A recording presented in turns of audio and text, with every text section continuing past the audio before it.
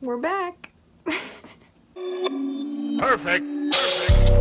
Hi guys, we kind of went MIA this summer, but we're back. She is what is it, August? She is 14 months old now. So, and if you're wondering if I did raise butterflies this summer, of course. I raised about 125 monarchs this summer, but I just have so many monarch videos on this channel that I didn't really have anything new to add. If you guys don't already follow me on TikTok, I did post a lot of my butterfly content over there this summer, but it was also brought to my attention that a handful of you are watching here are viewers from other countries that don't have TikTok anymore. So we're back. But it was a extremely successful monarch summer. If you guys are wondering where I've been all summer, YouTube decided to hit me with that good old demonetize, so yeah, I know, it's crazy, right? So I was kind of just taking a break from YouTube and had to earn a living other ways, so, you know. But we just wanted to come back and say hello and let you all know Deity's still doing well. She still hasn't flown yet for me. All summer, no flight, but it's fine. She's fine.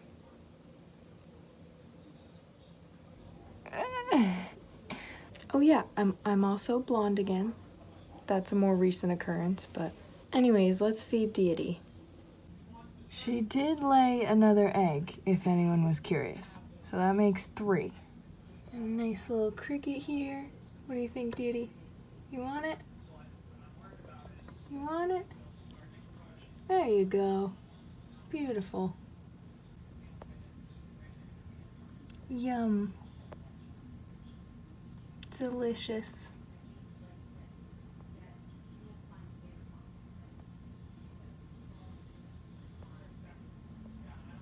And just when I thought butterfly season was over, the other day my brother was outside carving pumpkins and he had laid a blanket out in the yard, and me and Tatum ran over to say hi to him, and we noticed that there was a swallowtail caterpillar sitting right beside him. And the only reason that I'm saying butterfly season isn't over quite yet is because this guy formed his chrysalis and it's still green. We did not have many swallowtails this year. I actually only had 2. As opposed to last year, I think we had over a dozen of them. But if anyone remembers the video from last year, we discovered that this swallowtail chrysalis, this one's a black swallowtail, apparently swallowtails can hibernate through the winter. And when they're gonna hibernate, their chrysalis is always gonna be brown. And when they're not gonna hibernate, it's always gonna be green. It can be brown even if they're not gonna hibernate, but when it's green, that means they're definitely not planning on hibernating. It's kind of hard to tell on camera, but it's definitely green. Turn the flash off. Where last year this got very dark, where it's still kind of got like this light jade green color. So I think in about a week I will have a swallowtail for you guys. And because it's already almost November, it's gonna be way too cold to release it, so I will be keeping it. And yeah, I'm just excited that butterfly season's not quite over yet. And yeah, I think that wraps up all I had to say today. I just wanted to make a quick little comeback on here and say, guys, don't give up. The channel's not...